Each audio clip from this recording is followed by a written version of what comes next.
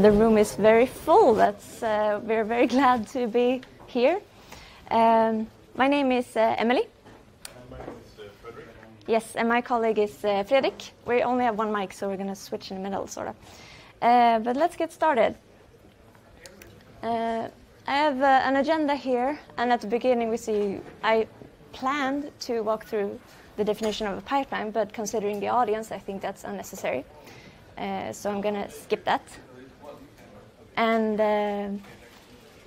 I'm coming from Ericsson, which is not open source, of course, it's a company, but we do contribute to open source, and that's why we're here today.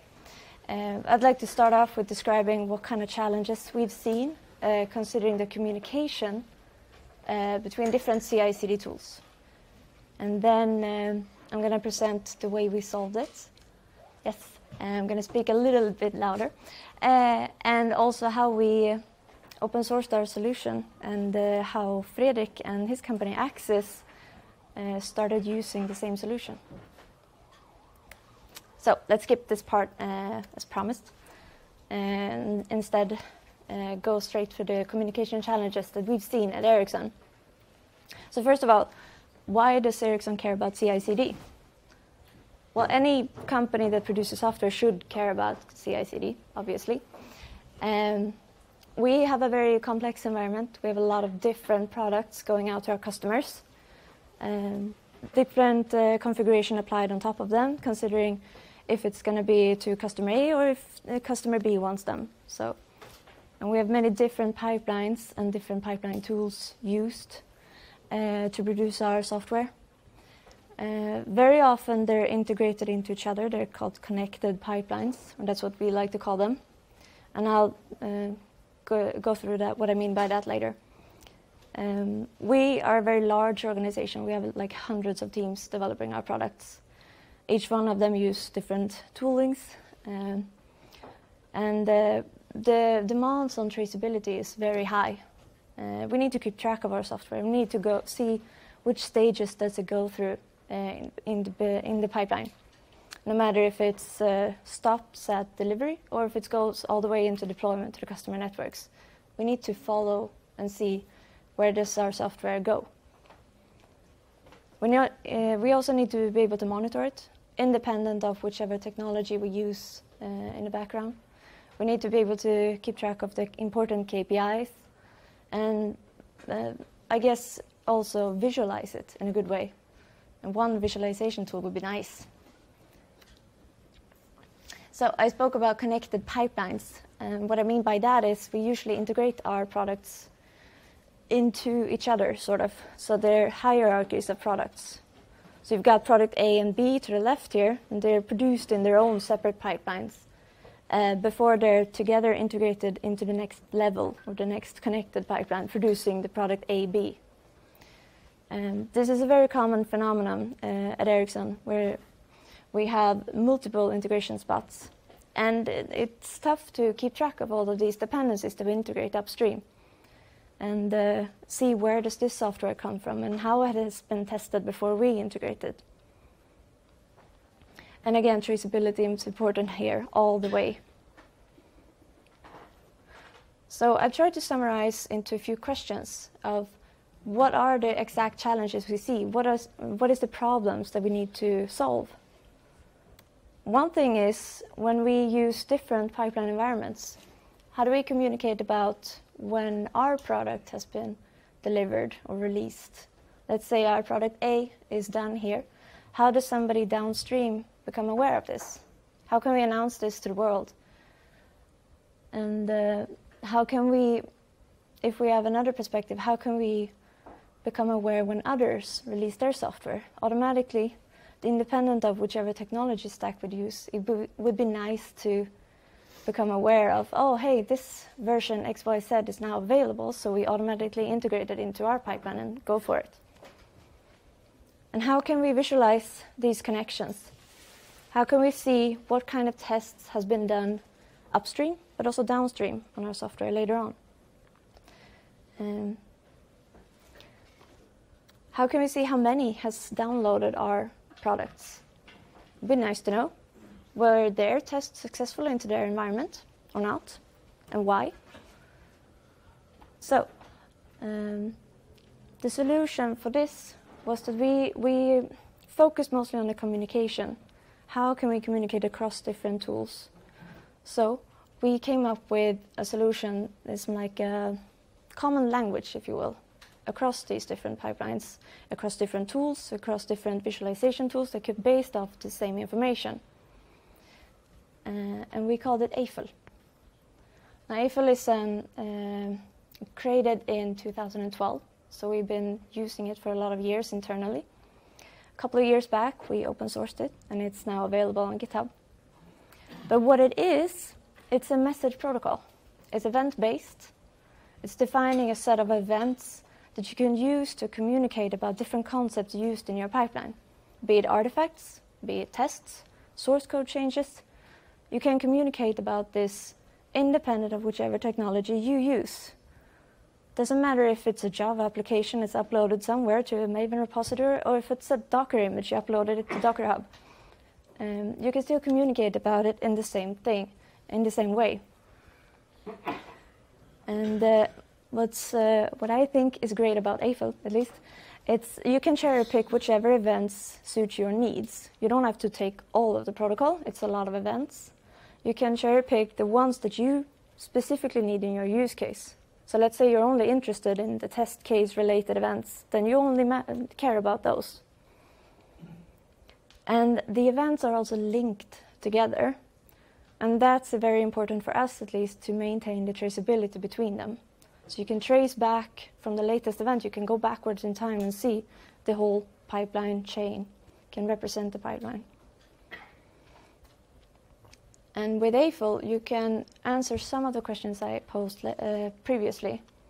For example, when we have a new artifact available, you can send out an event saying that I've now created this artifact. You see to the left of in the picture, it's called AFL artifact created event. What comes after that could be a published event. Whenever you upload it somewhere, you can send additional events, linking back to the previously created artifact. And the linking here is important. The protocol itself defines how you can link your events, if they must have or if it's optional links. These are all in JSON format, in case you're wondering. Next question could be, how can we visualize our pipeline?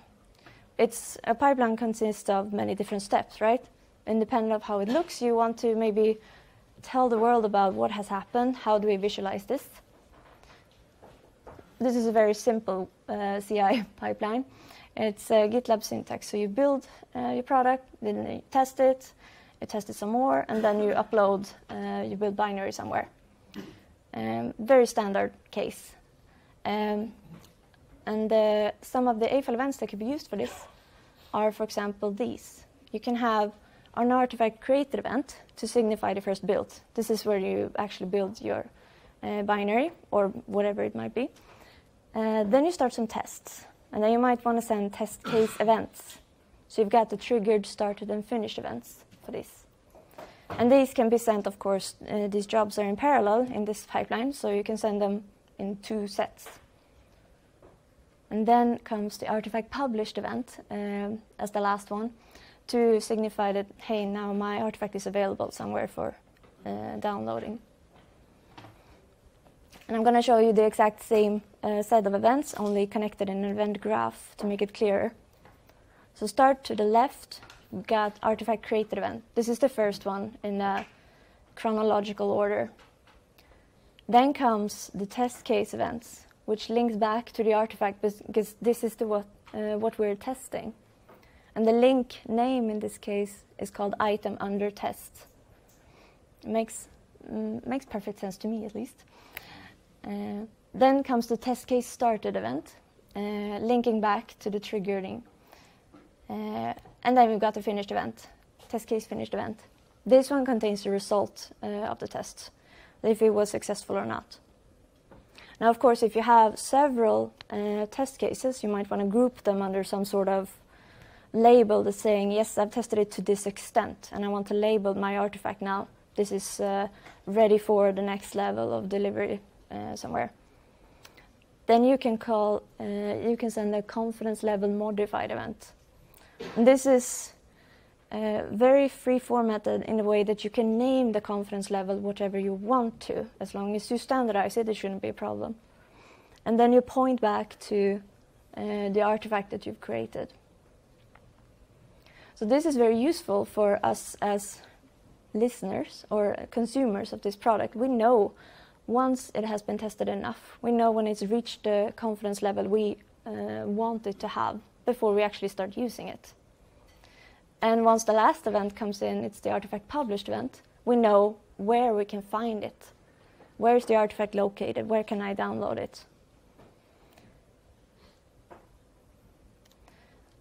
And I have one last wrap up here. As I said, we have open sourced this, and it's available on GitHub. And we really hope that the community keeps growing and getting more contributions, because we see that a lot of different companies and organizations have the same problems that we faced. And one thing I liked about Eiffel is that it provides one common language across different technology stacks, across different tools you might use. So you can base visualization tools on the events in this data, for example. And what's also important is the links between the events. It enables traceability, so you can follow a complete set of pipeline. You know what has happened to your software, and you know where it might go even further downstream. And I'd like to invite Fredrik to this side of the room so we can switch mics, because he's going to tell you about how Axis started contributing and using Eiffel.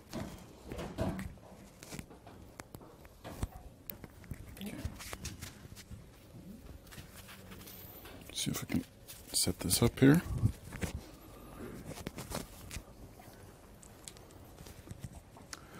Okay, so I'm from a company called Axis Communications, and we do surveillance cameras, which is a kind of a scary thing, but there's a lot of software running in these cameras, and somebody said roughly around 20 million lines of code in the camera. So there's a lot of software going into this small thing. It's a kind of it's basically a Linux box, but still. And we have nowhere the scale that Ericsson has. We have about 1,000 developers in total, and the teams that do the cameras are about 400 developers, and about 150 testers. And we like to think we do continuous integration, at least, because we commit to master a lot of times every day. And I'm going to try to tell you our Eiffel story. So Emelie gave you a good background on what Eiffel is, and I'll try to go through some kind of a timeline, how we found out about Eiffel and how we adopted it, and how we now very much would like to drive all of our pipelines using it. That's the ambition for the future. And first, I would like to give you some context on what exactly it is that we do. So Axis is quite an old company, and we've done in the history, we've done network connected stuff, and which it's basically just making some kind of hardware, putting it in a box and selling it. That's the standard Axis way that we've been doing it for a lot of years, and it's basically what other companies do also. They sell cardboard boxes with tech stuff in it. But more and more we've been seeing a demand from our business and from our customers that they want complete systems, they want cloud integration, they want a lot of stuff, which in turn gives a lot more software that has to be tested, has to work together.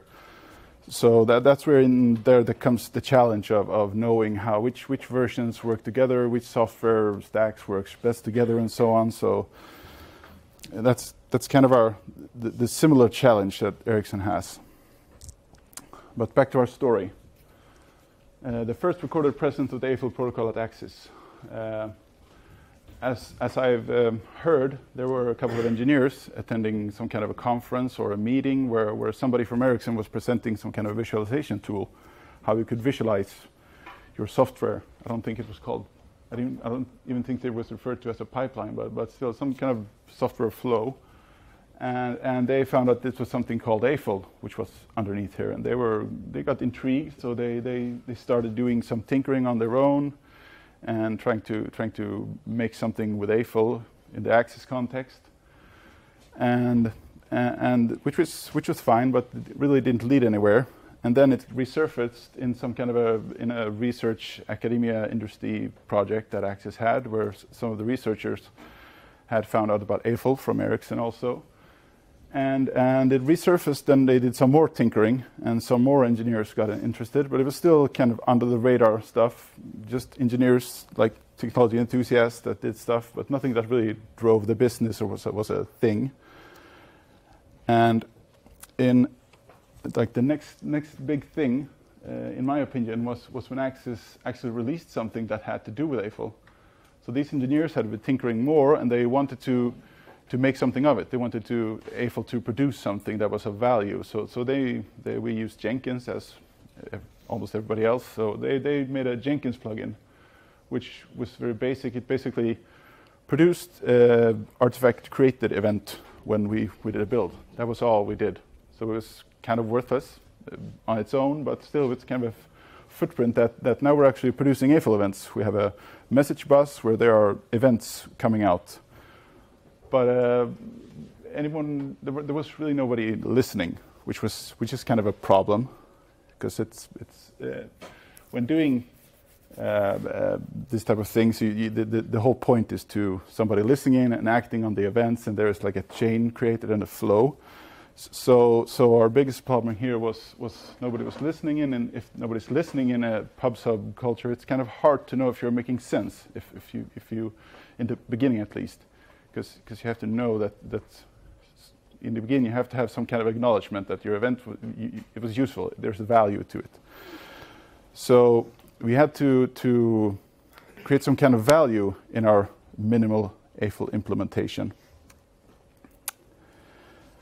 And this is basically where I came in the AFL thing. I was a part of a team that does test automation, and we were struggling with our CI part, of the testing part of our CI pipeline. It was kind of old, and it didn't really want to do what we wanted to do with our testing.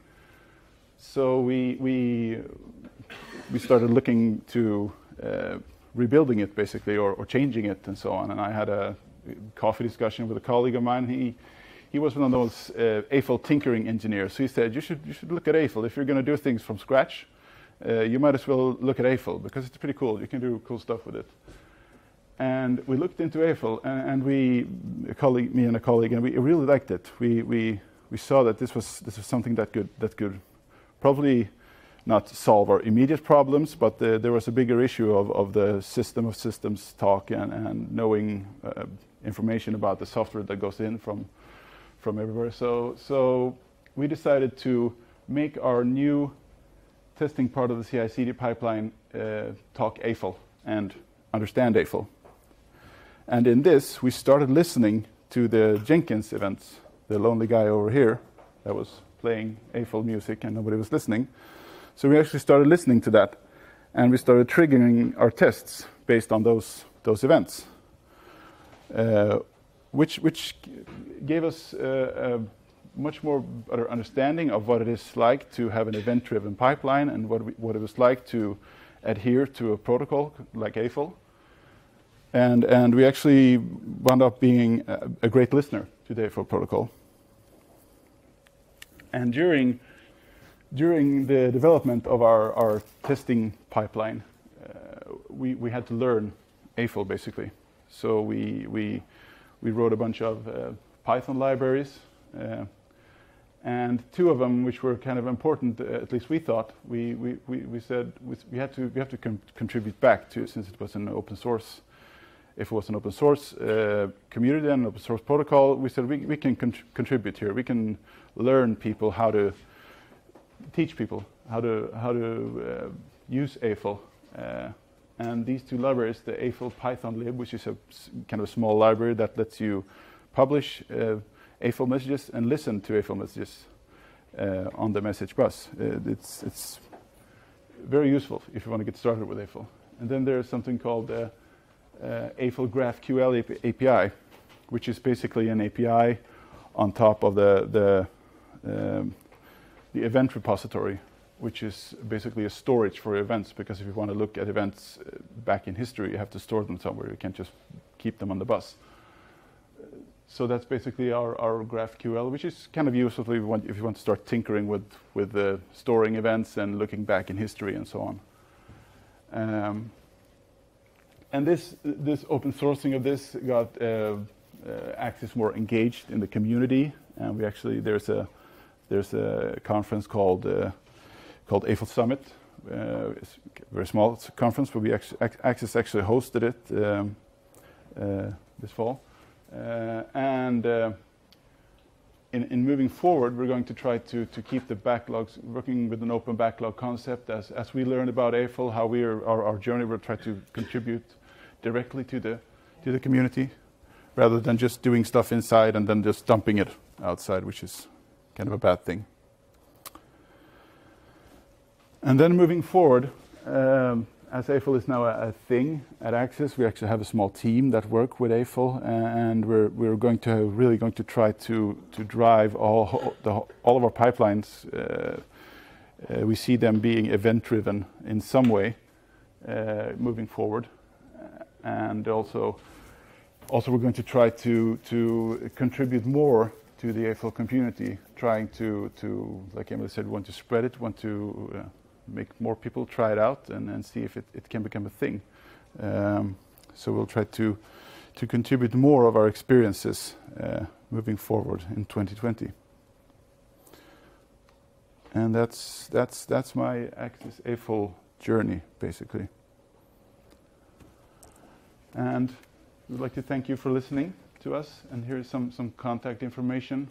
The AFL community on GitHub, and we have a Google group and a Slack channel and a YouTube channel also with some videos if you want to learn more or get a more basic tutorial of what AFL is. And now I guess it's questions.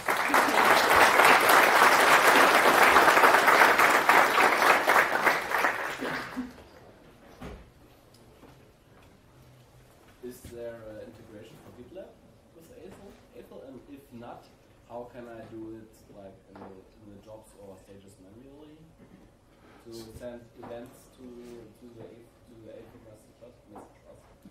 So the question was, is there some kind of a GitLab integration for AFL? Yeah. Not that I know of currently on GitHub. I don't know if not yet. And I'm not quite sure how GitLab works. But it should be possible. There's I don't see any like big technical blocking it. It's just that somebody has to contribute it and do it. But let's say I want to use that, and I want to use it with GitLab because we don't use checkpoints. Yeah. Is there in the GitHub any kind of stuff how to do it within my manually, like triggering events and listening for events?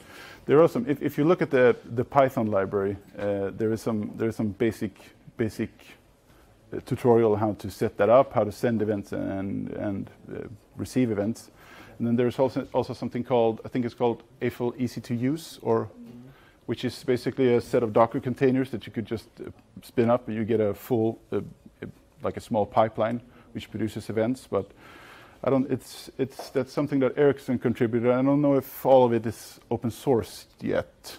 Might be, but it's basically something you can try out to get some messages going and try to get a feel for how it works.